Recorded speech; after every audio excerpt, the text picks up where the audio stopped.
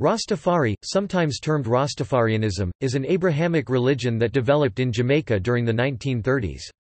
Scholars of religion and related fields have classified it as both a new religious movement and a social movement. There is no centralized authority in control of the movement, and much heterogeneity exists among practitioners, who are known as Rastafari, Rastafarians, or Rastas. Rastas refer to their beliefs, which are based on a specific interpretation of the Bible, as Rastology.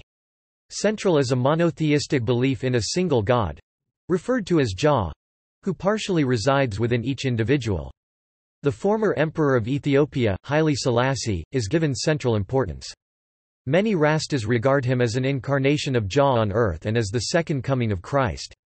Others regard him as a human prophet who fully recognized the inner divinity within every individual.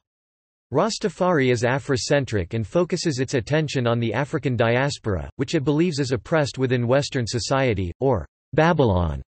Many Rastas call for the resettlement of the African diaspora in either Ethiopia or Africa more widely, referring to this continent as the Promised Land of Zion. Other interpretations shift focus onto the adoption of an Afrocentric attitude while living outside of Africa. Rastas refer to their practices as livity. Communal meetings are known as groundations and are typified by music, chanting, discussions, and the smoking of cannabis, the latter being regarded as a sacrament with beneficial properties. Rastas place emphasis on what they regard as living naturally, adhering to Ital dietary requirements, twisting their hair into dreadlocks, and following patriarchal gender roles.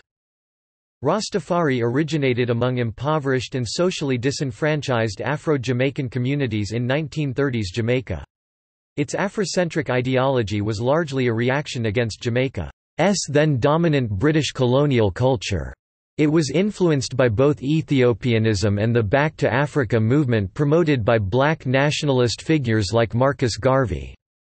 The movement developed after several Christian clergymen, most notably Leonard Howell, proclaimed that the crowning of Haile Selassie as Emperor of Ethiopia in 1930 fulfilled a biblical prophecy.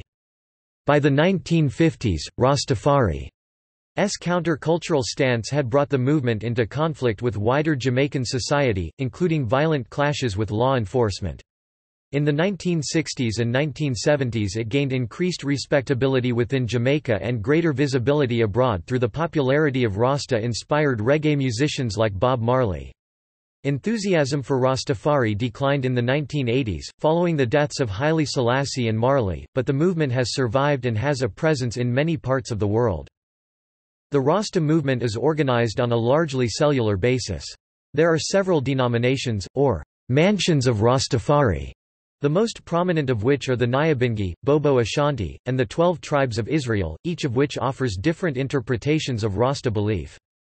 There are an estimated 700,000 to 1 million Rastas across the world. The largest population is in Jamaica, although communities can be found in most of the world's major population centers. The majority of practitioners are of black African descent, although a minority come from other racial groups. Topic: Definition.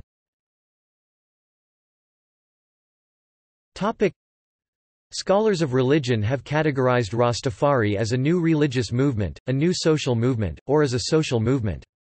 The scholar of religion Leonard E. Barrett referred to it as a sect, and the sociologist Ernest Cashmore as a cult, while scholar of religion Ennis B. Edmonds argued that it could best be understood as a revitalization movement. Although Rastafari focuses on Africa as a source of identity, the scholar of religion Mabola Somahoro noted that it was not an authentic African religion but an example of creolization, a product of the unique social environment that existed in the Americas. Edmonds also suggested that Rastafari was emerging as a world religion, not because of the number of adherents that it had, but because of its global spread. Many Rastas themselves, however, do not regard it as a religion, instead referring to it as a way of life. In 1989, a British industrial tribunal concluded that, for the purposes of the Race Relations Act 1976, Rastafarians could be considered an ethnic group because they have a long, shared heritage which distinguished themselves from other groups, their own cultural traditions, a common language, and a common religion. The term Rastafari derives from the pre-regnal title of Haile Selassie. The term Ras means a duke or prince, while Tafari Makonnen was his name. It is unknown why the early Rastas adopted this form of Haile Selassie's name as the basis of their religion's name. Many commentators, including some academic sources, refer to the movement as Rastafarianism.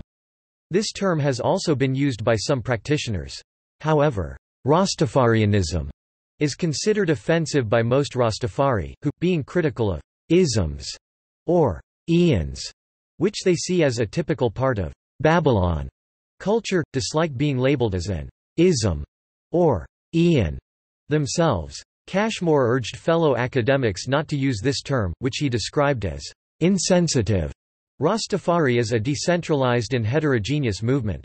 It is thus difficult to make broad generalizations about the movement without obscuring the complexities within it. Topic: Beliefs. Topic: Rastas refer to the totality of their religion's ideas and beliefs as Rastology. The scholar of religion Ennis B. Edmonds described Rastafari as having a fairly cohesive worldview. However, Cashmore thought that its beliefs were fluid and open to interpretation. Because it has no systematic theology or highly developed institutions, the sociologist of religion Peter B. Clark stated that it was extremely difficult to generalize about Rastas and their beliefs. Based on his research in Ghana, the scholar of religion Darren J. N. Middleton suggested that it was appropriate to speak of a plethora of Rasta spiritualities, displaying a shifting eclecticism. The movement has continuously changed and developed over the course of its history. Attempts have been made to summarize Rastafari belief, but these have never been accorded the status of a catechism or creed within the movement. Emphasis is placed on the idea that personal experience and intuitive understanding should be used to determine the truth or validity of a particular belief or practice. No Rasta, therefore, has the authority to declare what beliefs and practices are orthodox and which are heterodox. The conviction that Rastafari has no dogma is so strong that it has itself become something of a dogma. According to Clark, Rastafari belief is deeply influenced by Judeo-Christian religion. It accords the Bible a central place in its belief system, regarding it as a holy book, and adopts a literalist interpretation of its contents. Rastas regard the Bible as an authentic account of early black history and their place as God's favored people. They believe that the Bible was originally written on stone in the Ethiopian language of Amharic. For Rastas, the Bible is therefore viewed as the key to understanding the past and the present and for predicting the future. It is also regarded as a source book from which they can form their religious practices. The Bible's final book, the Book of Revelation, is widely regarded as the most important part for Rastas, having a particular significance for their situation. However, Rastas also believe that the true meaning of the Bible has been warped, both through mistranslation into other languages and by deliberate manipulation by those who wanted to deny black Africans their history. They also regard it as cryptographic, meaning that it has many hidden meanings. They believe that its true teachings can be revealed through intuition and meditation with the book within.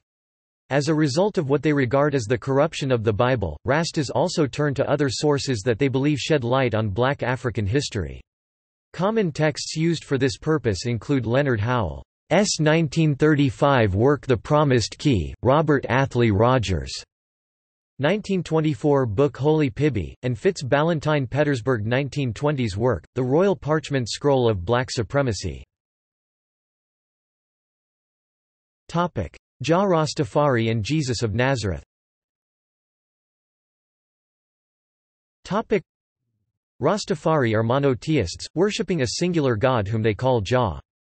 Rastas view Jah in the form of the Holy Trinity, Father, Son, and the Holy Spirit.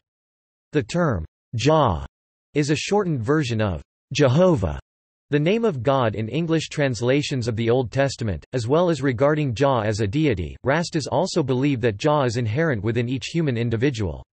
This belief is reflected in the aphorism, often cited by Rastas, that God is man and man is God. Due to the view that God exists within everyone, Rastas believe that all members of the religion are intrinsically connected, and thereby regard statements like, "you and I," as being insignificant. As a result, Rastas speak of knowing Jah, rather than simply believing in him. In seeking to narrow the distance between humanity and divinity, Rastafari embraces mysticism. In believing that human beings have an inner divinity within themselves, Rastas help to cultivate a bastion against the uncertainty and insecurity that exists within society and societal institutions. Jesus of Nazareth is an important figure in Rastafari. However, practitioners reject the traditional depiction of Jesus present in Christianity, particularly the depiction of him as a white European, believing that this is a perversion of the truth. They believe that Jesus was a black African and that he was a Rasta. Christianity is treated with suspicion out of the view that the oppressors and the oppressed cannot share the same God, with many Rastas taking the view that the God worshipped by most white Christians is actually the devil. Rastas therefore often view Christian preachers as deceivers, and regard Christianity as being guilty of furthering the oppression of the African diaspora, often referring to it as having perpetrated mental enslavement. One recurring saying among Rastafari is that, "The Pope is Satan." Jesus is given particular prominence among a Rastafari denomination known as the 12 Tribes of Israel. Rastas belonging to this group refer to Jesus as Yahshua and Jesus Christos, and believe that his second coming is imminent. Accordingly, they do not share the view of other Rastas that Haile Selassie was the second coming of Jesus. Haile Selassie. From Rastafari's origins, the religion was intrinsically linked with Haile Selassie of Ethiopia, who ruled as Emperor of Ethiopia from 1930 to 1974. He remains the central symbolic figure in Rastafari ideology, and although all Rastas hold him in esteem, precise interpretations of his identity differ. The Makhonan dynasty, of which Haile Selassie was a member, claimed descent from the biblical figures Solomon and the Queen of Sheba, a belief that many Rastas share. However, historians agree that this alleged Solomonic lineage was broken multiple times in history, and probably a 13th-century invented tradition to justify Yekuno Amlek's new reign. Understandings of how Haile Selassie relates to Jesus differ among Rastas. Many, although not all, view the Ethiopian king as second coming of Jesus. In this, Haile Selassie is also believed to be the Messiah predicted in the biblical Old Testament, and as the manifestation of God in human form, and therefore, the living God. Some perceive him as part of a trinity, alongside God as Creator and the Holy Spirit, which is sometimes referred to among Rastas as the breath within the temple. Among those Rastas claiming a link between the two figures, some point to the belief that both Jesus and Haile Selassie were descendants from the royal line of David. Rastas also cite their interpretation of chapter 19 in the Book of Revelation. Other Rastas see Selassie as embodying Jesus' teachings and essence but not being the reincarnated Jesus himself. From this perspective, Haile Selassie is perceived as a messenger or emissary of God rather than a manifestation of God himself. This attitude may be more pervasive among Rastas living in Africa itself, who are more familiar with the realities of the continent's political problems.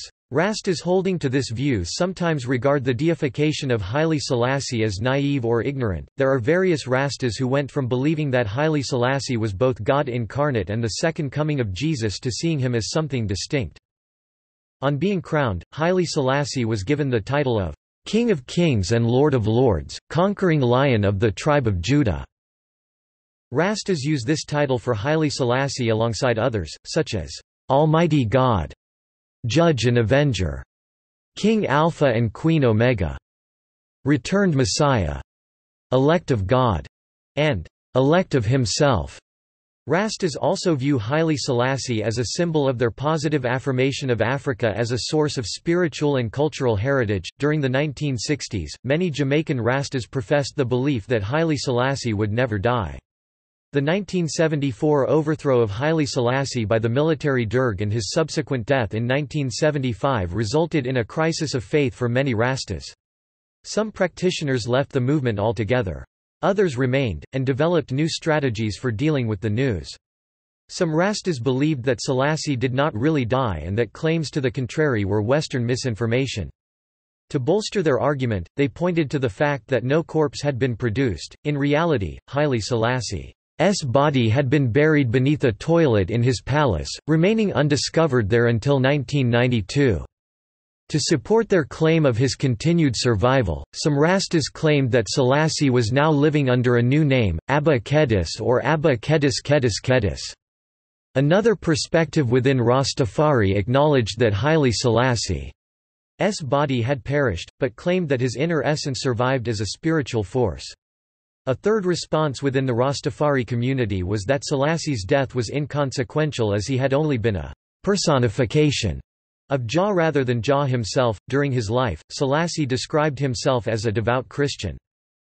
In a 1967 interview, when a Canadian interviewer mentioned the Rastafari belief that he was the reincarnation of Jesus Christ, he responded by saying, "I have heard of this idea. I also met certain Rastafarians.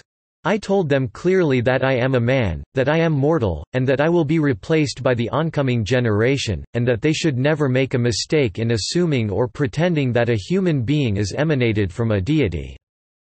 His grandson Ermias Sahel Selassie has said that there is no doubt that Haile Selassie did not encourage the Rastafari movement. For some Rastas, Haile Selassie's denials are taken as evidence was that he was indeed the incarnation of God. However, critics of the religion have insisted that Haile Selassie was merely a human being who never claimed to be God. Afrocentrism, Babylon, and Zion.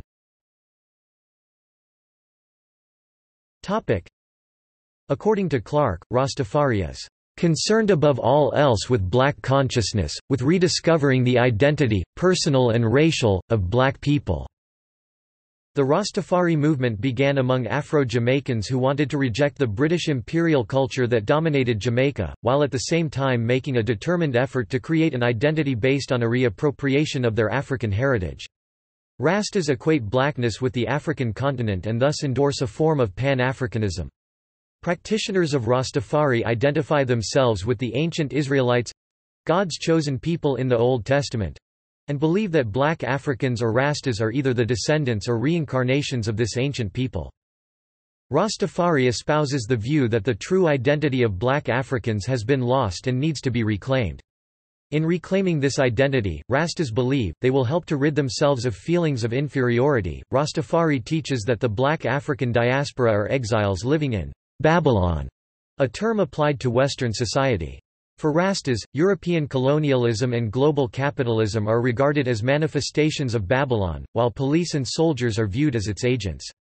The term, Babylon, is adopted because of its biblical associations. In the Old Testament, Babylon is the Mesopotamian city which conquered and deported the Israelites from their homeland between 597 and 586 BCE. In the New Testament, Babylon is used as a euphemism for the Roman Empire, which was regarded as acting in a destructive manner akin to the ancient Babylonians. Rastas view Babylon as being responsible for both the Atlantic slave trade which removed enslaved Africans from their continent and for the ongoing poverty facing the African diaspora. Rastas turn to scripture to explain the Atlantic slave trade. Rastas believe that the slavery, exile, and exploitation of black Africans was punishment for failing to live up to their status as Jah's chosen people. For Rastas, Babylon is regarded as the ultimate evil. Rastas regard the exile of the black African diaspora in Babylon as an experience of great suffering, with the term, suffering, having a significant place in Rasta discourse. Rastas seek to delegitimize and destroy Babylon, something often conveyed in the Rasta aphorism, chant down Babylon. Practitioners are often critical of Western resource extraction from Africa, seeing it as a form of exploitation akin to the Atlantic slave trade. Adopting a Pan-Africanist ethos, many Rastas have criticized the vision of Africa into nation-states, again regarding this as a Babylonian development. Rastas often expect white-dominated society to dismiss their beliefs as false, and when this happens it is seen as confirmation of the correctness of their faith, thus strengthening their convictions. Rastas view Zion as an ideal to which they aspire. As with Babylon, this is again a term derived from the Bible, where it referred to an idealized Jerusalem, regarded as the city of God. Rastas use the term in reference either to Ethiopia or to Africa more widely, a land which has an almost mythological identity in Rasta discourse. In doing so, Rastas reflect their desire to escape what they perceive as the domination and degradation that they experience in Babylon. During the first 3 decades of the Rastafari movement, it placed strong emphasis on the need for the African diaspora to be repatriated to Africa. To this end, various Rastas lobbied the Jamaican government and United Nations to oversee this resettlement process. Other Rastas organized their own transportation to the African continent. Critics of the movement have argued that the migration of the entire African diaspora to Africa is implausible, particularly as no African country would welcome this. By the movement's fourth decade, the desire for physical repatriation to Africa had declined among Rastas. This change in view was influenced by observation of the 1983–1985 famine in Ethiopia. Rather, many Rastas saw the idea of returning to Africa in a metaphorical sense, entailing restoring their pride and self-confidence as people of black African descent. The term liberation before repatriation began to be used within the movement. Some Rastas seek to transform Western society so that they may more comfortably live within it rather than seeking to move to Africa. There are nevertheless many Rastas who continue to emphasize the need for physical resettlement of the African diaspora in Africa. Some Rastas living elsewhere in Africa see no need to migrate to Ethiopia specifically because they believe that all of Africa falls under the biblical understanding of Ethiopia. Thus, Rastas in Ghana, for instance, described themselves as already living within Ethiopia. There is no uniform Rasta view on race. Rastas typically believe that black Africans are God's chosen people, meaning that they made a deal with him and thus have a special responsibility. This is similar to beliefs in Judaism. Influenced by Garvey, many Rastas endorse black supremacy, believing the black African race to be superior to other racial groups. This has opened the religion up to accusations of racism from its critics, including black Jamaicans. Cashmore noted that there was an implicit potential for racism in Rasta beliefs, but that racism was not intrinsic to the religion. Some Rastas have acknowledged that there is racism in the movement, primarily against Europeans, Asians, and also against white European Rastas. Some Rasta sects reject the idea that a white European could ever be a legitimate Rasta, while others believe that an African identity is not inherently linked to black skin but rather is about whether an individual displays an African attitude or spirit. Salvation and paradise. Rastafari has been characterized as a millenarianist movement, for it espouses the idea that the present age will come to an apocalyptic end. With Babylon destroyed, Rastas believe that humanity will be ushered into a new age. In the 1980s, Rastas believed that this would happen around the year 2000.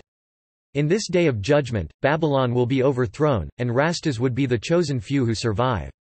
A common view in the Rasta community was that the world's white people would wipe themselves out through nuclear war, with black Africans then ruling the world, something that they argue is prophesied in Daniel 2:31–32. In Rasta belief, the end of this present age would be followed by a millennium of peace, justice, and happiness in Ethiopia. The righteous will live in paradise in Africa. Those who had supported Babylon will be denied access to paradise. The Rasta conception of salvation has similarities with that promoted in Judaism. Rastas do not believe that there is a specific afterlife to which human individuals go following bodily death. They believe in the possibility of eternal life, and that only those who shun righteousness will actually die. One Rasta view is that those who are righteous are believed to go through a process of reincarnation, with an individual's identity remaining throughout each of their incarnations. Barrett observed some Jamaican Rastas who believed that those Rastas who did die had not been faithful to Jah. He suggested that this attitude stemmed from the large numbers of young people that were then members of the movement, and who had thus seen only few Rastas die. In keeping with their views on death, Rastas eschew celebrating physical death and often avoid funerals, also repudiating the practice of ancestor veneration that is common among African traditional religions. Morality, ethics, and gender roles.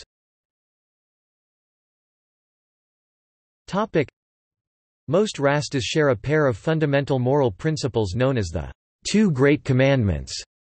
These are love of God and love of neighbor. Rastafari promotes the idea of living naturally, in accordance with what Rastas regard as nature's laws.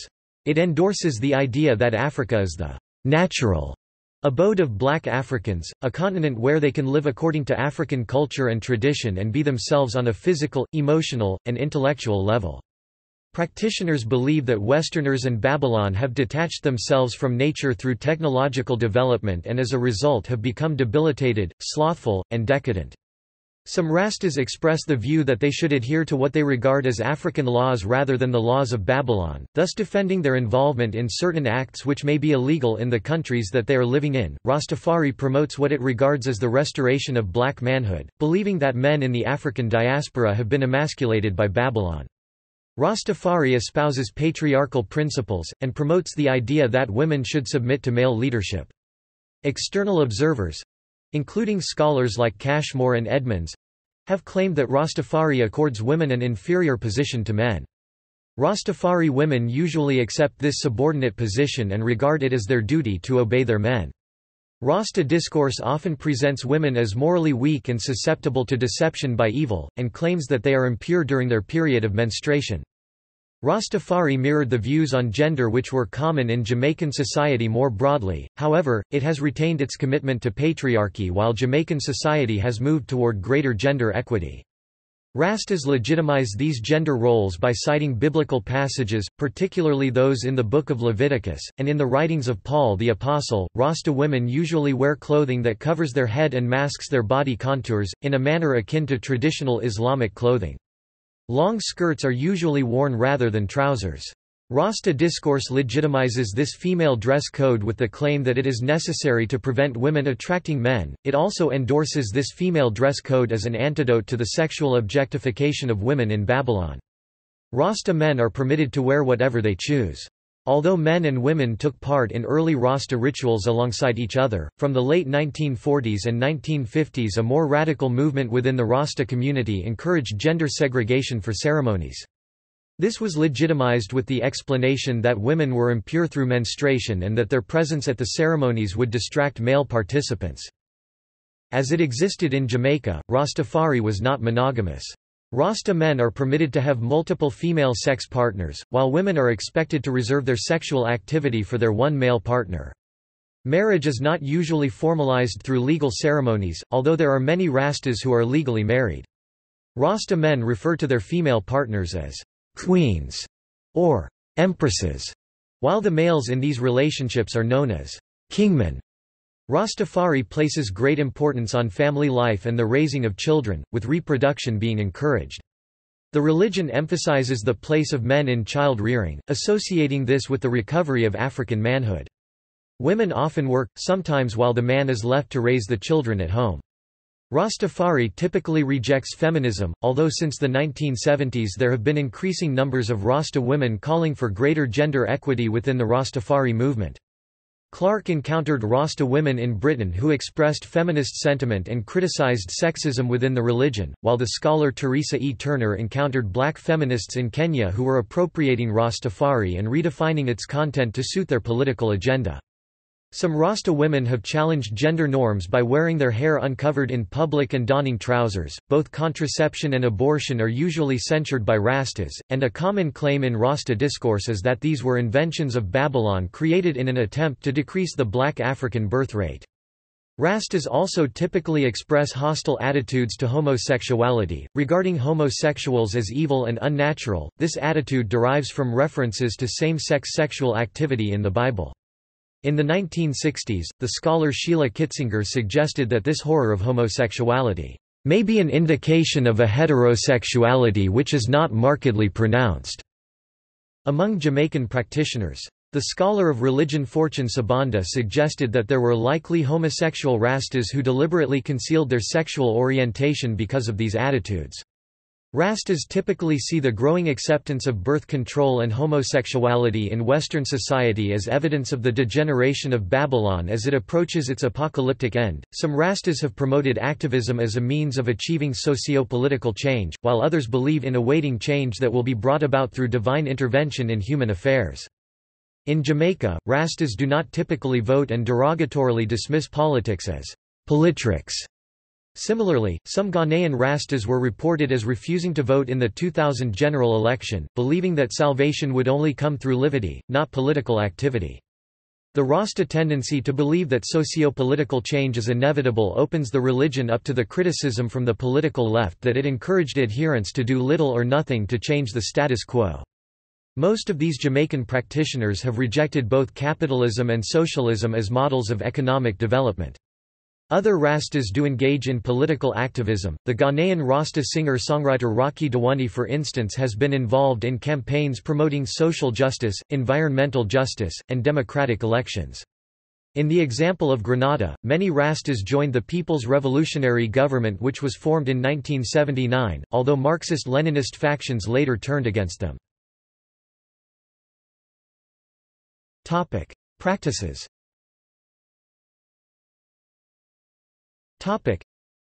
The cultural and religious practices of Rastafari are referred to as livity by Rastas. Rastafari has no professional priesthood, with Rastas believing that there is no need for a priest to act as mediator between the worshipper and divinity. There are individuals who are regarded as elders within the community. This is an honorific title bestowed upon those who have attained a good reputation among Rastas because of their exemplary conduct. Although respected figures, they do not necessarily have any administrative functions or responsibilities among Rastafari. Elders are often in communication with each other through a network. Topic: Grounding. Topic: The term grounding is used among Rastas to refer to the establishment of relationships between like-minded practitioners. Groundings often take place in a commune or yard, and are presided over by an elder. The elder is charged with keeping discipline in the group, and can ban those who contravene the rules that they set forth. The number of participants can range from a handful to several hundred. Activities that take place at groundings include the playing of drums, chanting, the singing of hymns, and the recitation of poetry. Ganja, or cannabis, is often smoked. Most groundings contain only men, with women being excluded. Some Rasta women have established their own, all-female grounding circles. One of the central activities that takes place at groundings is reasoning. This is a discussion among assembled Rastas about the religion's principles and their relevance to current events. These discussions are supposed to be non-combative, although attendees can point out the fallacies in any arguments that are presented. Those assembled inform each other about the revelations that they have received through meditation and dream. Each contributor is supposed to push the boundaries of understanding until the entire group has gained greater insight into the topic under discussion. Cashmore observed that in England, Rastas arrived and left throughout the reasoning session. In meeting together with like-minded individuals, reasoning helps Rastas to reassure one another of the correctness of their beliefs. Rastafari meetings are opened and closed with prayers. Barrett suggested that the most common example had all the structure of a classical ritual prayer. This prayer involves supplication of God, the supplication for the hungry, sick, and infants, calls for the destruction of the Rastas' enemies, and then closes with statements of adoration. The largest groundings were known as groundations or grunations in the 1950s, although were subsequently re-termed Nyabingi assemblies. The term Nyabingi is adopted from the name of a mythical African queen. Several dates are often selected for Nyabingi assemblies, particularly those associated with Ethiopia and Haile Selassie. These include Ethiopian Christmas, the 7th of January, the day on which Haile Selassie visited Jamaica, the 21st of April, Selassie's birthday, the 23rd of July, Ethiopian New Year, the 11th of September, Selassie's Coronation Day, the 2nd of November. Some Rastas also organize Nyabingi assemblies to mark Jamaica's Emancipation Day, the 1st of August, and Marcus Garvey's birthday, the 17th of August. Nyabingi assemblies typically take place in rural areas, being situated in the open air or in temporary structures known as temples or tabernacles, which are specifically constructed for the purpose. Any elder seeking to sponsor a Nyabingi assembly must have approval from other elders to do so, and requires the adequate resources to organize such an event. The assembly usually lasts between 3 and 7 days. During the daytime, those Rastas attending the event engage in food preparation, ganja smoking, and reasoning, while at night they focus on drumming and dancing around bonfires. Nyabingi assemblies often attract Rastas from a wide area, including from different countries. They establish and maintain a sense of solidarity among the Rasta community and cultivate a feeling of collective belonging. They also help to confirm Rastas' convictions in the veracity of Rastafari teaching. Spiritual use of cannabis. Clark stated that the principal ritual of Rastafari was the smoking of ganja, or cannabis. Among the names that Rastas give to the plant are Kali, Ili, the herb, the grass, and the weed. When smoked in ritual contexts, Rastas often refer to it as the holy herb. In addition to smoking it, Rastas also ingest cannabis in a tea, as a spice in cooking, and as an ingredient in medicine. Cannabis is usually smoked during groundings, although some Rastas smoke it almost all of the time. Others have criticized this practice, believing that use of the drug should be restricted to groundings. However, not all Rastas use ganja, explaining that they have already achieved a higher level of consciousness and thus do not require it. Rastas argue that the use of ganja is promoted in the Bible, specifically in Genesis chapter 1 verse 29, Psalms 18-8, and Revelation chapter 22 verse 2. Rastas portray cannabis as the supreme herb, and regard it as having healing properties. They also eulogize it for inducing feelings of peace and love in those taking it, and claim that it cultivates a form of personal introspection that allows the smoker to discover their inner divinity, or inni consciousness. Some Rastas express the view that cannabis smoke serves as an incense that counteracts perceived immoral practices, such as same-sex sexual relations. In society, when meeting in a grounding, Rastas typically remove their headgear first. Rastas most often smoke cannabis through a form of large cigarette known as a spliff. This is often rolled together while a prayer is offered to Jah. Only once this is completed is the spliff then lit, enabling it to be smoked. At other times, cannabis is smoked not in a spliff but in a water pipe referred to as a chalice. There are different styles of chalices used by Rastas, including kuchis, chillum, and steamers.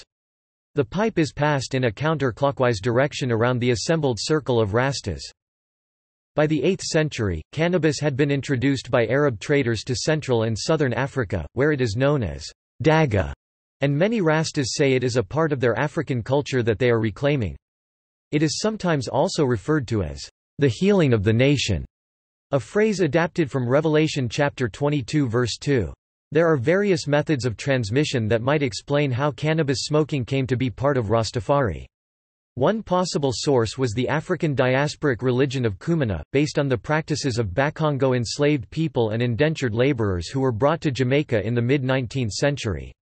In Kumina, cannabis was smoked during religious ceremonies in the belief that it facilitated possession by ancestral spirits.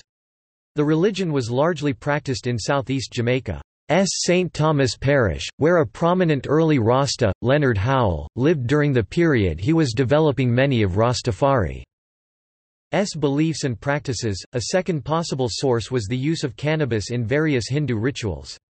Hindu migrants arrived in Jamaica as indentured servants from British India between 1834 and 1917, and brought the use of cannabis with them.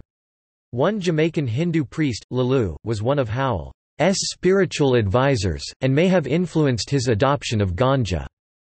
It is also possible that its adoption was also influenced by the widespread medicinal and recreational use of cannabis among Afro-Jamaicans in the early 20th century. Early Rastafarians may have taken an element of Jamaican culture which they associated with their peasant past and the rejection of capitalism and sanctified it by according it biblical correlates. According to many Rastas, the illegality of cannabis in many nations is evidence of persecution of Rastafari. They are not surprised that it is illegal, seeing it as a powerful substance that opens people's minds to the truth, something the Babylon system, they reason, clearly does not want. In smoking an illegal substance, Rastas protest the rules and regulations of Babylon. Rastas have advocated the legalization of cannabis. The Rasta usage of ganja has attracted much popular, scholarly, and legal debate. Music.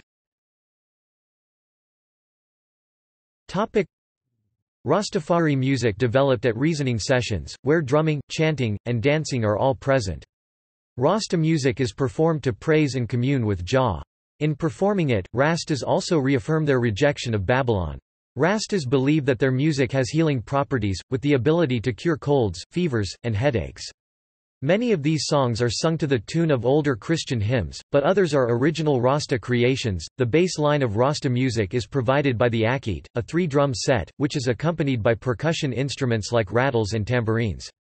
A syncopated rhythm is then provided by the funda drum. In addition, a pita drum improvises over the rhythm. The different components of the music are regarded as displaying different symbolism. The bass line symbolizes blows against Babylon, while the lighter beats denote hope for the future. As Rastafari developed, popular music became its chief communicative medium.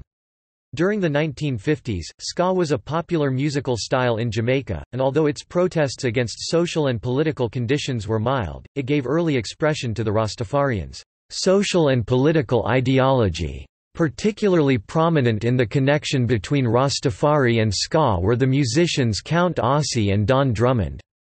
Ossie was a drummer who believed that black people needed to develop their own style of music. He was heavily influenced by Kumina and Baru, two drumming styles developed by African Jamaicans. Ossie subsequently popularized this new Rastafari ritual music by playing at various groundings and groundations around Jamaica, with songs like Another Moses and Babylon Gone reflecting this Rasta influence. Rasta themes also appeared in Drummond's work, with songs such as Reincarnation and Tribute to Marcus Garvey. Rasta ideas began to feature in the lyrics of Mento songs, such as Lord Leby's Ethiopia. 1968 saw the development of reggae in Jamaica, a musical style typified by slower, heavier rhythms than ska and the increased use of patois.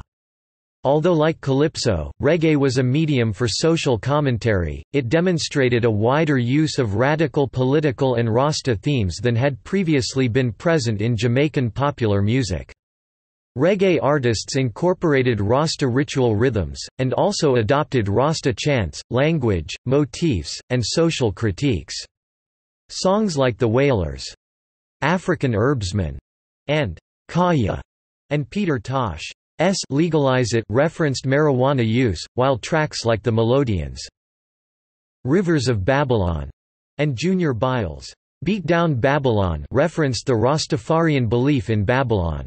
Reggae gained widespread international popularity during the mid-1970s, coming to be viewed as music of the oppressed by black people in many different countries.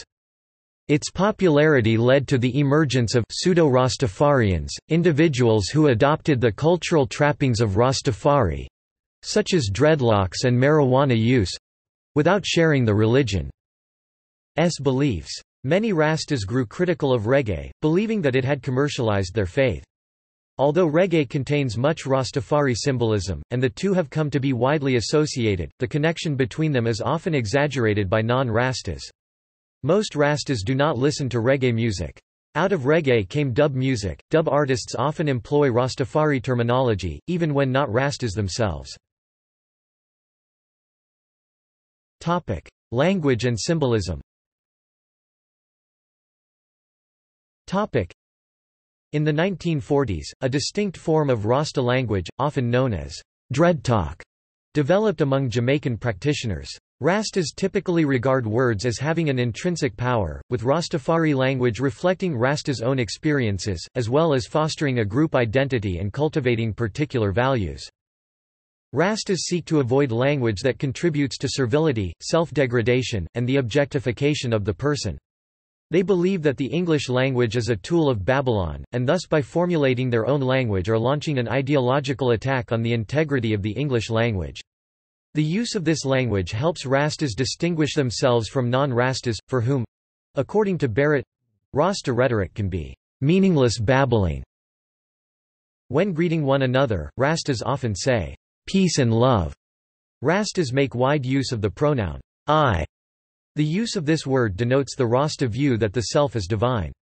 It also reminds each Rasta that they are a human being, not a slave, and that they have value, worth, and dignity as a human being. For instance, Rastas use I in place of me, I and I in place of we, I sieve in place of receive, I sire in place of desire, I rate in place of create, and I men in place of amen. Rastas refer to this process as inni consciousness or ishiousness. Rastas typically refer to Haile Selassie as Haile Selassie I, thus indicating their belief in his divinity. Rastas also typically believe that the phonetics of a word should be linked to its meaning. For instance, Rastas often use the word downpression in place of oppression, because oppression bears down on people rather than lifting them up, with up being phonetically akin to the OPP. Similarly, they often favor livicate over dedicate, because dead is phonetically akin to the word dead. Rastafarians often make use of the colors red, black, green, and gold. Red, gold, and green were used in the Ethiopian flag while, prior to the development of Rastafari, Garvey had used red, green, and black as the colors for his United Negro Improvement Association. According to Garvey, the red symbolizes the blood of martyrs, the black symbolizes the skin of Africans, and the green represents the vegetation of the land. Many Rastas endorse these associations to the colors. The color gold is often included alongside Garvey's three colors. It has been adopted from the Jamaican flag, and is often interpreted as symbolizing the minerals and raw materials which constitute Africa's wealth. Rastas often paint these colors onto their buildings, vehicles, kiosks, and other items, or display them on their clothing, helping to demarcate Rastas from non-Rastas and allowing adherents to recognize their co-religionists. As well as being used by Rastas, the color set has also been adopted by Pan-Africanists more broadly, who use it to display their identification with Afrocentricity. For this reason it was adopted on the flags of many post-independence African states. Rastas often accompany the use of these 3 or 4 colors with the image of the Lion of Judah, also adopted from the Ethiopian flag and symbolizing Haile Selassie. Diet. Rastas seek to produce food naturally, eating what they call ital, or natural, food. This is often produced organically, and locally. Most Rastas adhere to the dietary laws outlined in the Old Testament's Book of Leviticus, and thus avoid eating pork or crustaceans. Other Rastas remain totally vegetarian, and also avoid the addition of any additives, including sugar and salt, to their food. Rasta dietary practices have come under ridicule from non-Rastas. In Ghana, for example, where food traditionally includes a high meat content, the Rastas' emphasis on vegetable produce has led to the humorous comment from other Ghanaians that Rastas eat like sheep and goats. In Jamaica, Rasta practitioners have commercialized ital food, for instance by selling fruit juices prepared according to Rasta custom. Rastafarians typically avoid food produced by non-Rastas or from unknown sources. Rasta men also refuse to eat food prepared by a woman while she was menstruating. They also avoid alcohol, cigarettes, and hard drugs such as heroin and cocaine. Dreadlocks. Through their use of language, dress, dreaded hair, and lifestyle, Rastas seek to draw a clear boundary between themselves and non-Rastas. One of the distinguishing marks of the movement is the formation of hair into dreadlocks. The formation of dreadlocks is biblically inspired, legitimized by reference to the Book of Numbers 6-5-6. They are regarded as marking a covenant that the Rastas have made with God, and are also regarded as a symbol of strength linked to the hair of the biblical figure of Samson.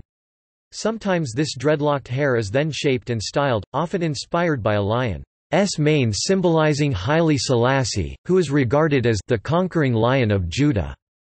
For Rastas, the wearing of dreads is a symbolic rejection of Babylon and a refusal to conform to its norms and standards regarding grooming aesthetics. They also reflect a commitment to the Rasta idea of naturalness. Rastas are often critical of black people who straighten their hair, believing that it is an attempt to imitate white European hair and thus reflects alienation from a person's African identity. There are Rastas who do not wear their hair in dreadlocks. Within the religion, they are often termed clean face Rastas. Some Rastas have also joined the Ethiopian Orthodox Church, the Christian organization to which Haile Selassie belonged, and these individuals are required to not wear their hair in locks by the church. Many Rastas also grow their beards long.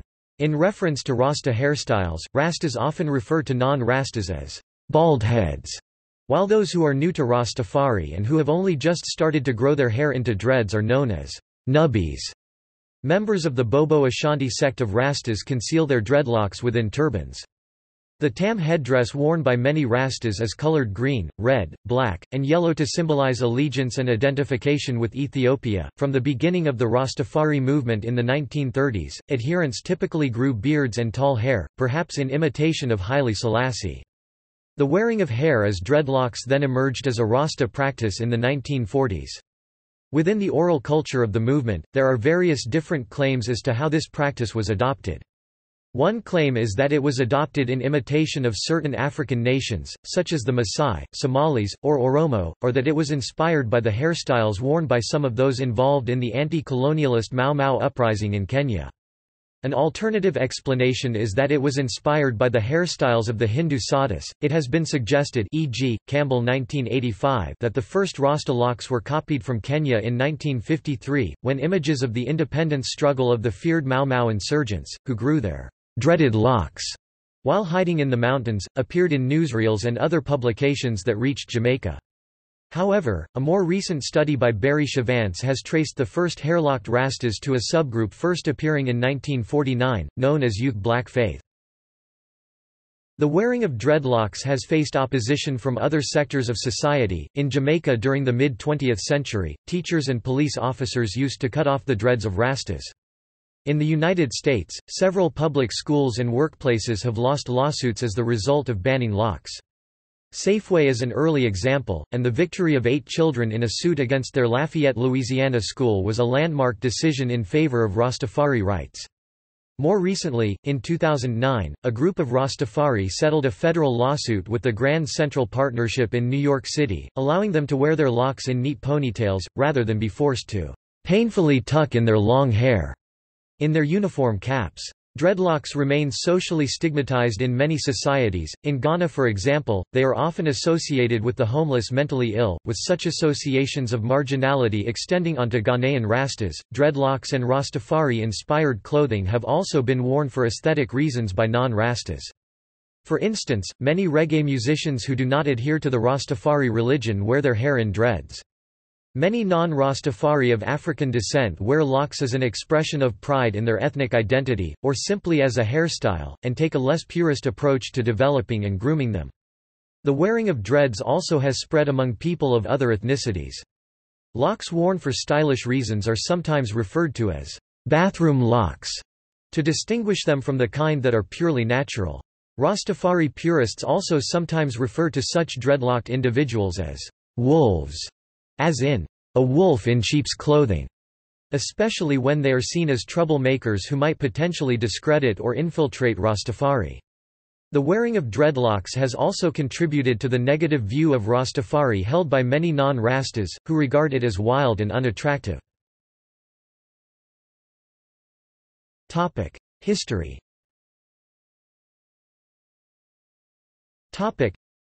The Rastafari movement developed out of the legacy of the Atlantic slave trade, in which over 10 million Africans were enslaved and transported from Africa to the Americas between the 16th and 19th centuries. Here, they were sold to European planters and forced to work on the plantations. Around a third of these transported Africans were relocated in the Caribbean, with under 700,000 being settled in Jamaica. On the island, the enslaved Africans were divided into a stratified system, with field workers on the lowest rung and house servants above them. In 1834, slavery in Jamaica was abolished after the British government passed the Slavery Abolition Act 1833. Racial prejudice nevertheless remained prevalent across Jamaican society, with the overwhelming majority of Jamaica's legislative council remaining white throughout the 19th century, and those of African descent being treated as second-class citizens. With slavery abolished, formerly enslaved Africans and Afro-Jamaicans became free peasants. In the 3 decades after emancipation, the free village system proliferated across Jamaica as nonconformist missionaries, particularly Baptist, purchased land from the large owners and sold it as smaller plots to former slaves. Many Afro-Jamaicans joined Christian churches during the Great Revival of 1860–61. They brought with them many inherited African beliefs and rituals, which syncretized with Christianity in various ways and to varying degrees. Some of the new religions that emerged, such as Pukumina, remained heavily based on traditional African religion, while others, like Revival Zion, were more fully Christian. The majority of these groups practiced spiritual healing and incorporated drumming and chanting, counseling, and spirit possession into their structures. Increasing numbers of Pentecostal missionaries from the United States arrived in Jamaica during the early 20th century, reaching a climax in the 1920s. They provided a way for black Jamaicans, who continued to live with the social memory of enslavement and who were denied any substantial participation in Jamaica's political institutions, to express their hopes, fears, and aspirations. Ethiopianism, Back to Africa, and Marcus Garvey.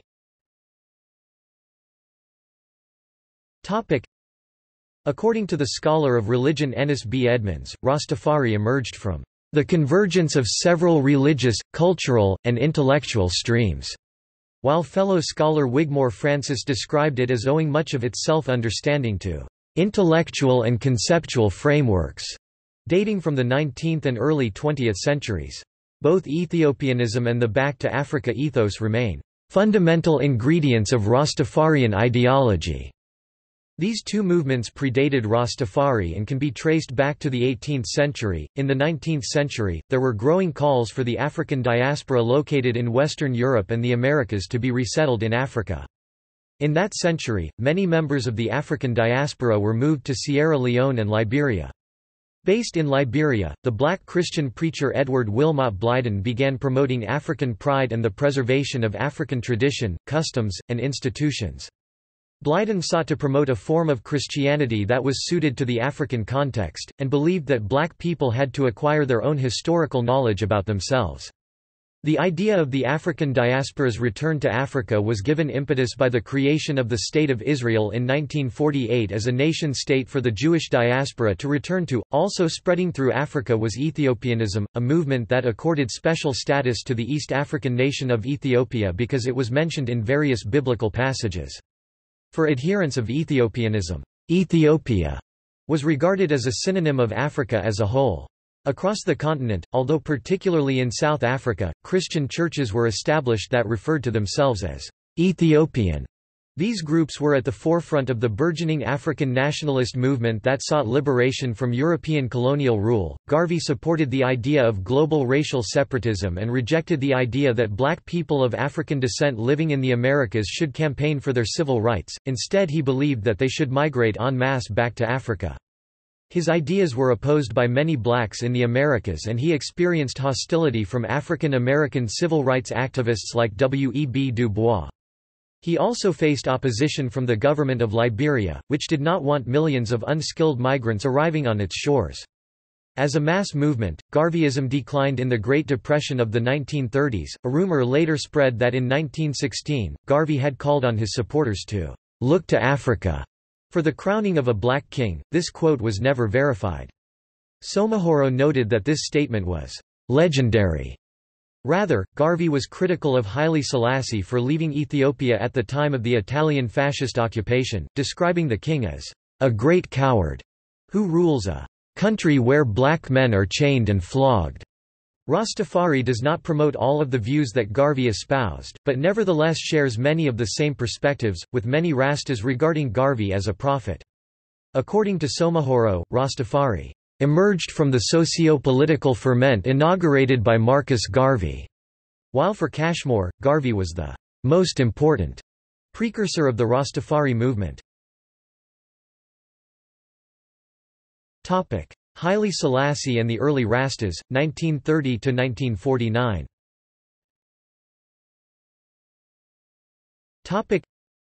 Emperor Haile Selassie was crowned Emperor of Ethiopia in 1930. A number of Christian clergymen, among them Leonard Percival Howell, Joseph Nathaniel Hibbert, Henry Archibald Dunkley, and Hines, claimed that Selassie's coronation was evidence that he was the Black Messiah that they believed was prophesied in the Book of Revelation 5-2-5, 1916, the Book of Daniel 7-3, and the Book of Psalms 68-31. These preachers began promoting this idea within Kingston, and soon the message spread throughout 1930s Jamaica. Clark stated that, to all intents and purposes, this was the beginning of the Rastafari movement. Over the following years, a number of street preachers, most notably Leonard Howell, Archibald Dunkley, Robert Hines, and Joseph Hibbert, began promoting the idea that Haile Selassie was the returned Jesus. Howell has been described as the first Rasta, and the leading figure in the early Rastafari movement. Howell preached that black Africans were superior to white Europeans and that Afro-Jamaicans should owe their allegiance to Haile Selassie rather than to George V, King of Great Britain and Ireland. The island's British authorities arrested him and charged him with sedition, resulting in a 2-year imprisonment. Following his release, Howell established the Ethiopian Salvation Society and in 1939 created a Rasta community known as Pinnacle, in St. Catherine.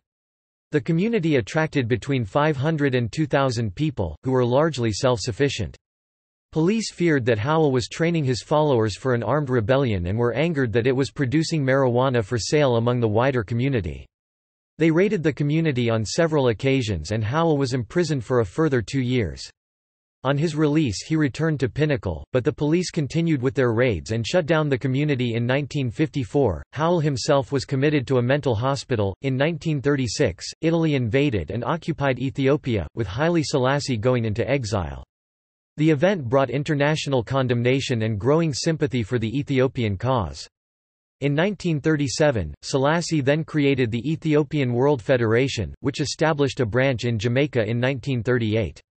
In 1941, the Italians were driven out of Ethiopia and Selassie returned. For many Rastas, this event was interpreted as the fulfillment of an event described in the Book of Revelation 19:11–19. Subsequent development, 1950–present.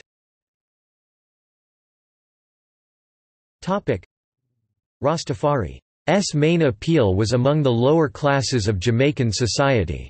For its first 30 years, Rastafari was in a conflictual relationship with the Jamaican authorities. Jamaica's Rastas expressed contempt for many aspects of the island's society, viewing the government, police, bureaucracy, professional classes, and established churches as instruments of Babylon. Relations between practitioners and the police were strained, with Rastas often being arrested for cannabis possession. During the 1950s the movement grew rapidly in Jamaica itself and also spread to other Caribbean islands, the United States, and the United Kingdom. In the 1940s and 1950s, a more militant brand of Rastafari emerged.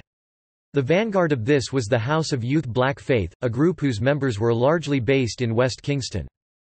Backlash against the Rastas grew after a practitioner of the religion allegedly killed a woman in 1957. In March 1958, the first Rastafarian Universal Convention was held in Back O Wall, Kingston. Following the event, militant Rastas unsuccessfully tried to capture the city in the name of Haile Selassie.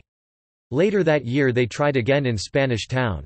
The increasing militancy of some Rastas resulted in growing alarm about the religion in Jamaica. According to Cashmore, the Rastas became folk devils in Jamaican society. In 1959, the self-declared prophet and founder of the African Reformed Church, Claudius Henry, sold thousands of black Jamaicans, including many Rastas, tickets for a ship that he claimed would take them to Africa. The ship never arrived and Henry was charged with fraud. In 1960 he was sentenced to 6 years imprisonment for conspiring to overthrow the government.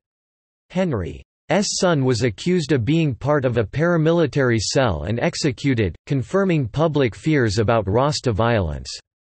Clamping down on the Rasta movement, in 1964 the island's government implemented tougher laws surrounding marijuana use. At the invite of Jamaica's government, Haile Selassie visited the island for the first time in August 1966, with crowds of Rastas assembling to meet him at the airport. The event was the high point for many of the religion's members. Over the course of the 1960s, Jamaica's Rasta community underwent a process of routinization, with the late 1960s witnessing the launch of the first official Rastafarian newspaper, the Rastafarian Movement Association's Rasta Voice. The decade also saw Rastafari develop in increasingly complex ways.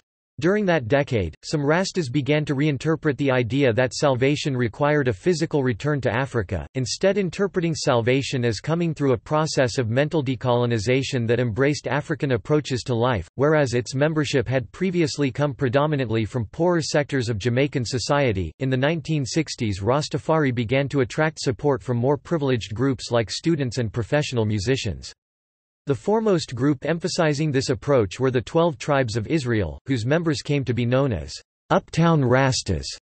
Among those attracted to Rastafari in this decade were middle-class intellectuals like Leancham Samaj, who called for the religious community to place greater emphasis on scholarly social theory as a method of achieving change. Although some Jamaican Rastas were critical of him, many came under the influence of the Guyanese black nationalist academic Walter Rodney, who lectured to their community in 1968 before publishing his thoughts as the pamphlet Groundings. Like Rodney, many Jamaican Rastas were influenced by the US-based Black Power movement. After Black Power declined following the deaths of Malcolm X, Michael X, and George Jackson, Rastafari filled the vacuum it left for many black youth. In the mid-1970s, the international popularity of reggae exploded. The most successful reggae artist was Bob Marley, who, according to Cashmore, more than any other individual, was responsible for introducing Rastafarian themes, concepts and demands to a truly universal audience. The popularity of reggae led to a growth in pseudo-Rastafarians, individuals who listened to reggae and wore Rasta clothing but whom did not share its belief system. Many Rastas were angered by these developments, believing that the popularity of reggae had commercialized their religion. Through reggae, Rasta musicians became increasingly important in Jamaica's political life during the 1970s. In his desire to break from the past and move towards democratic socialism, Jamaican Prime Minister Michael Manley courted and obtained support from Marley and other reggae musicians, helping to bolster his popularity with the electorate.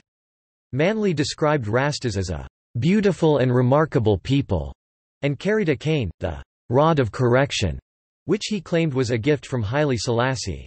Following Manley's example, Jamaican political groups increasingly employed Rasta language, symbols, and reggae references in their campaigns, while Rasta symbols became increasingly mainstream in Jamaican society. This helped to confer greater legitimacy on Rastafari, with reggae and Rasta imagery being increasingly presented as a core part of Jamaica's cultural heritage. For the marketing purposes of the growing tourist industry, enthusiasm for Rastafari was likely dampened by the death of Haile Selassie in 1975 and then that of Marley in 1981. During the 1980s, the number of Rastafarians in Jamaica declined, with Pentecostal and other charismatic Christian groups proving more successful than Rastafari at attracting young recruits. Several publicly prominent Rastas converted to Christianity, and two of those who did so, Judith Mowat and Tommy Cowan, maintained that Marley had converted from Rastafari to Christianity, in the form of the Ethiopian Orthodox Church, during his final days. The significance of Rastafari messages in reggae also declined with the growing popularity of dancehall, a Jamaican musical genre that typically foregrounded lyrical themes of hypermasculinity, violence, and sexual activity rather than religious symbolism. Since the mid-1990s, however, there was a revival of Rastafari-focused reggae associated with musicians like Anthony B., Buju Banton, Luciano, Sizzla, and Capleton. From the 1990s, Jamaica also witnessed the growth of organized political activity within the Rasta community, seen for instance through campaigns for the legalization of marijuana and the creation of political parties like the Jamaican Alliance Movement and the Imperial Ethiopian World Federation Incorporated Political Party, none of which have attained more than minimal electoral support. Organization.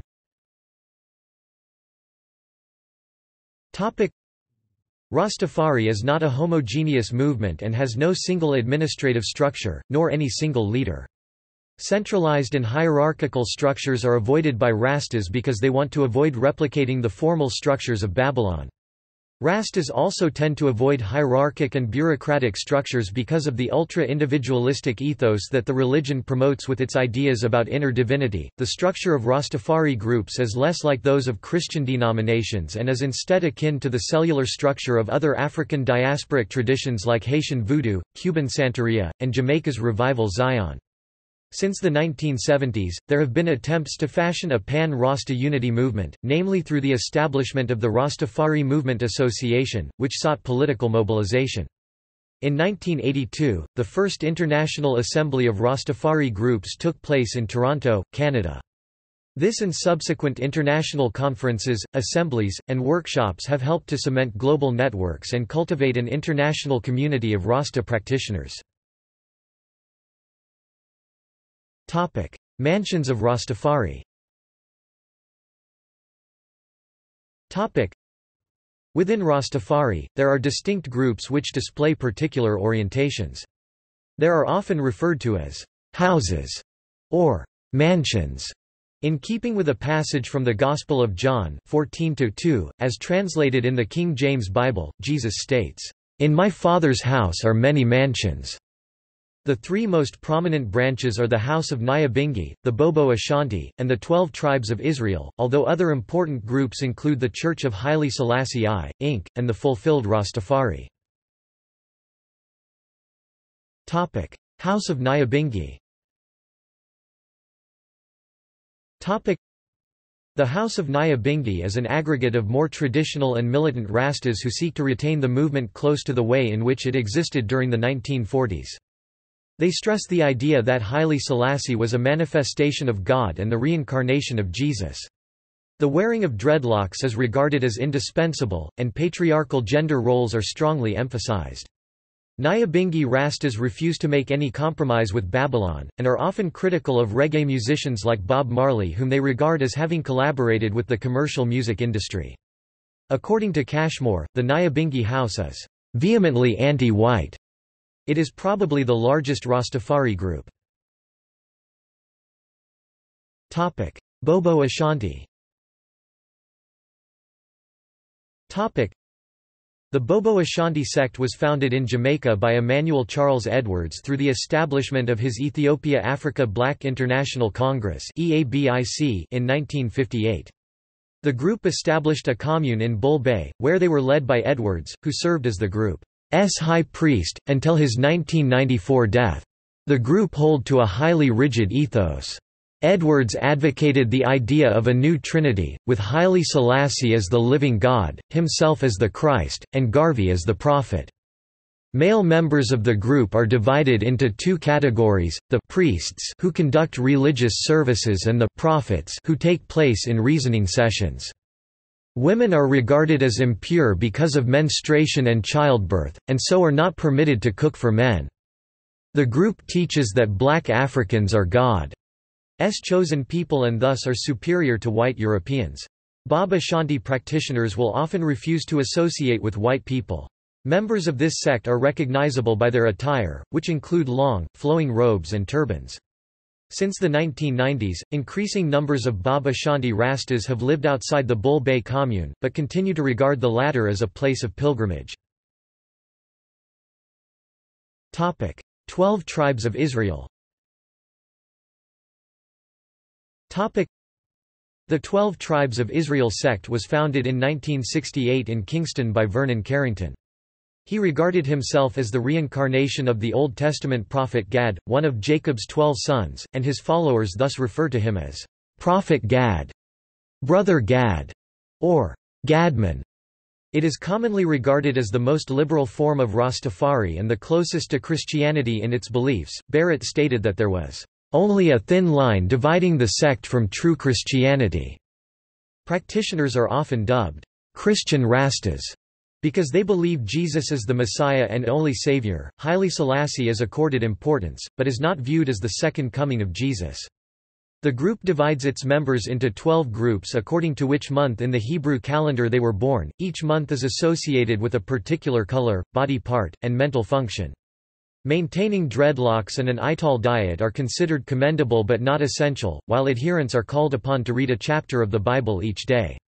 Some Rastas regarded the 12 tribes as a heretical group for its views. The 12 tribes peaked in popularity during the 1970s, when it attracted artists, musicians, and many middle-class followers, resulting in the term, middle-class Rastas, and uptown Rastas, being applied to members of the group.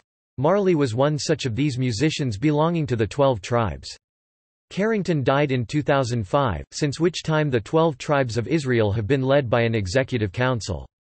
As of 2010, it was recorded as being the largest of the centralized Rasta groups. It remains headquartered in Kingston, although has followers outside Jamaica. Church of Haile Selassie. The Church of Haile Selassie, Inc. was founded by Abuna Fox, and operated much like a mainstream Christian church, with a hierarchy of functionaries, weekly services, and Sunday schools. In New York, the group have established prison chaplains. In adopting this broad approach, the church seeks to develop Rastafari's respectability in wider society. Fulfilled Rastafari. Fulfilled Rastafari is a multi-ethnic movement that has spread in popularity during the 21st century, in large part through the Internet. The Fulfilled Rastafari group accept Haile Selassie's statements that he was a man and that he was a devout Christian, and so place emphasis on worshipping Jesus Christ through the example set forth by Haile Selassie. The wearing of dreadlocks and the adherence to an ital diet are considered issues up to the individual.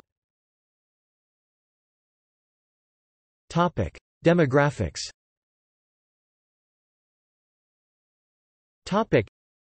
As of 2012, there were an estimated 700,000 to 1 million Rastas worldwide.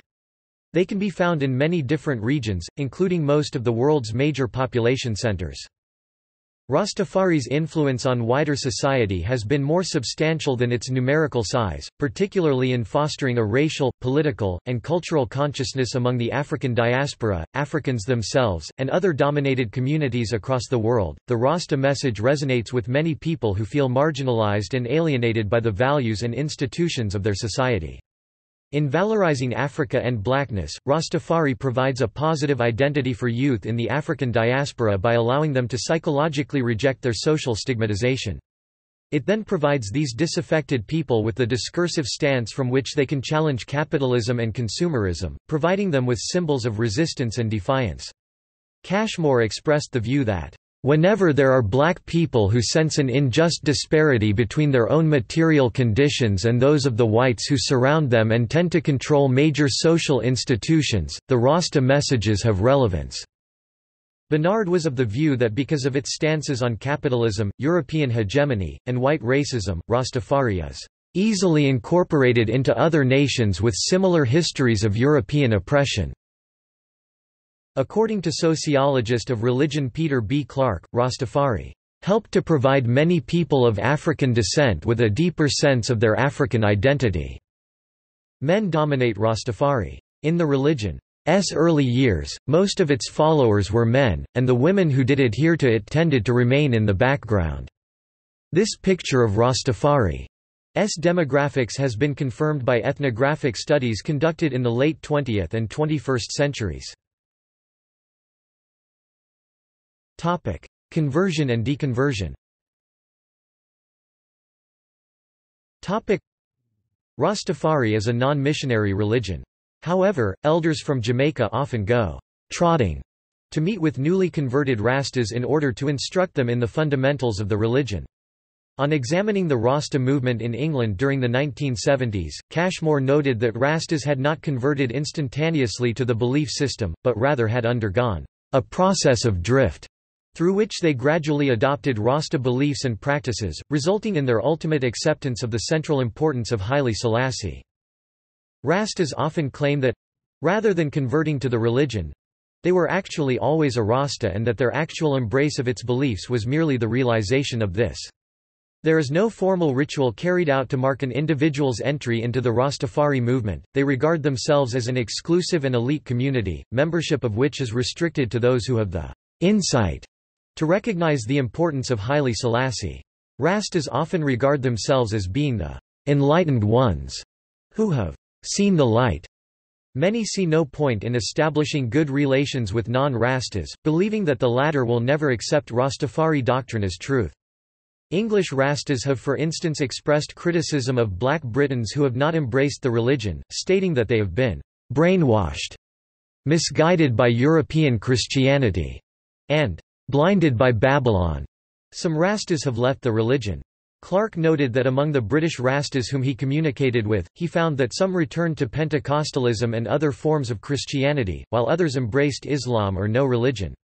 Some of these British ex-Rastas described disillusionment when the societal transformation promised by Rasta belief failed to appear, while others felt that while Rastafari would be appropriate for agrarian communities in Africa and the Caribbean, it was not suited to the industrialised and materialistic society in the UK. Some experienced disillusionment after developing the view that Haile Selassie had been an oppressive leader of the Ethiopian people.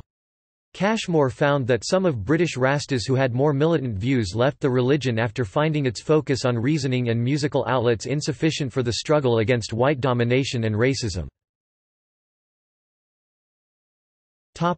Jamaica and the Caribbean. Barrett described Rastafari as the largest, most identifiable, indigenous movement in Jamaica. As of the mid-1980s, there were approximately 70,000 members and sympathizers of the Rastafari movement in Jamaica. The majority of these individuals were male, working class, former Christians aged between 18 and 40. Jamaica is often valorized by Rastas as the fountainhead of their faith, and many Rastas living elsewhere travel to the island on pilgrimage in order to drink from the source. In the 2011 Jamaican census, 29,026 individuals identified themselves as Rastafari.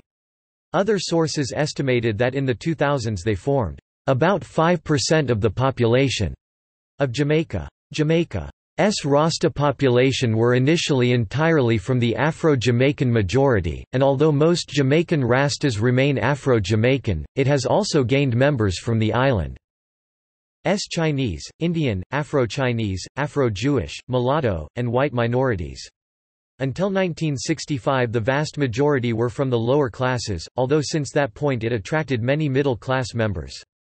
By the 1980s, there were Jamaican Rastas working as lawyers and university professors. The majority are male. These Rastas are predominantly ex-Christians. During the 1970s, Rastafari ideas were spread through much of the Eastern Caribbean through the growing popularity of reggae. Rasta ideas complemented the anti-colonial and Afrocentric views then prevailing in countries like Trinidad, Grenada, Dominica, and St. Vincent. In these countries, the early Rastas often engaged in cultural and political movements to a greater extent than their Jamaican counterparts had. A number of Rastas were involved in Grenada's 1979 New Jewel movement and were given positions in the Grenadine government until it was overthrown and replaced following the U.S. invasion of 1983. Reggae was introduced to Cuba in the 1970s by Jamaican students. By the 1980s, underground reggae parties were being held in Havana and Santiago. Foreign Rastas who were studying in Cuba during the 1990s connected with this reggae scene and helped to ground it in Rasta beliefs. Africa. Since the founding of Rastafari, some practitioners have followed through with their belief in resettlement in Africa. The West African states of Ghana and Nigeria have been particularly favored. Ghana's status as the first African country to gain independence from European colonial rule in 1957 made it an attractive place for members of the African diaspora to migrate to. Its first post-independence president, Kwame Nkrumah, encouraged this as part of his Pan-African ethos. Among the Caribbean immigrants to arrive in the country during the 1960s were Rastafarians, while some native Ghanaians also converting to the religion. When asked as to why they chose Ghana as a new home, several of the Rasta arrivals described it as the gateway to the continent. Others cited its political stability and affordability as making it ideal for settlement. For his Pan-African efforts, Nkrumah has come to be regarded as a heroic figure among many Rastas, although other Ghanaians have been critical of what they perceive as excess idolization of the former president. The largest congregation of Ghanaian Rastas has been in southern parts of the country, around Accra, Tema, and the Cape Coast, although Rasta communities also exist in the Muslim-majority area of northern Ghana, especially in the towns of Tamale and Bolgatanga. The Rasta migrants' wearing of dreadlocks was akin to that of the native fetish priests, which may have assisted the presentation of these Rastas as having authentic African roots in Ghanaian society. Non-Ghanaian Rastas living in the country have nevertheless complained of social ostracism, unemployment, and legal prosecution for ganja possession. Ghanaians who were not Rastas often accuse the Rastas of being dropouts, too Western, and not African enough. In the 1960s, a Rasta community established itself in Shashamane, Ethiopia, on land made available for members of the African diaspora by Haile Selassie's Ethiopian World Federation. The community faced many problems. 500 acres were confiscated by the Marxist government of Mengistu Haile Mariam. There were also conflicts with local Ethiopians, who largely regarded the incoming Rastas, and their Ethiopia-born children, as foreigners. The Shashamane community peaked at a population of 2,000, although subsequently declined to around 200. By the early 1990s, a Rasta community was present in Nairobi, Kenya, whose approach to the religion was informed both by reggae and by traditional Kikuyu religion. Several Rastafari orders have also been established in Zimbabwe, all of which send representatives to the Rastafari Association of Zimbabwe. At an African Union Caribbean Diaspora Conference in South Africa in 2005, a statement was released characterizing Rastafari as a force for integration of Africa and the African diaspora. Topic: Western countries. Topic: During the 1950s and 1960s, several thousand Caribbean migrants settled in the United Kingdom, some of whom brought Rastafari with them. In 1955, a short-lived Rasta group was established in Brixton, South London, and by the latter part of the 1950s, a Rasta community had settled in the Notting Hill area of northwest London. By the late 1960s, Rastafari had attracted converts from the second generation of British Caribbean people, offering an outlet for the economic hardship, racial discrimination, and social isolation that many faced. It spread among the black working classes not just of London, but also in Birmingham, Leicester, Liverpool, Manchester, and Bristol. Its spread was aided by the gang structures that had been cultivated among black British youth by the rude boy subculture. These gangs proved to be a breeding ground for Rastafari themes. This social structure allowed for the promotion of in-gang associations and the restrictions of contacts with Babylon. British Rastafari gained increasing attention in the 1970s as a result of reggae's popularity. In that same decade it also faced increasing opposition, being regarded as a criminal subculture by both much of the press, and by the police, resulting in complaints of police harassment. According to Clark's research, the majority are from black working-class families who practiced Pentecostalism, although a small number are from white families. Cashmore found that the majority of British Rastas were male and that most had few or no educational qualifications. He also found that around 50% of them were unemployed, and 45% employed in manual occupations, only 5% were in more skilled jobs or higher education. In 1986, there were an estimated 5,000 Rastas living in the United Kingdom. Clark believed that there were probably fewer members at this time than there had been at the start of the 1980s, with the movement declining following Marley's death. According to the 2001 United Kingdom census, there are about 5,000 Rastafari living in England and Wales. Clark described Rastafari as a numerically small but extremely influential component of black British life. Rastafari was also established in various continental European countries, among them the Netherlands, Germany, Portugal, and France, gaining a particular foothold among black migrant populations but also attracting a growing number of white converts. Rasta communities were also established in two French cities that had substantial black populations, Paris and Bordeaux.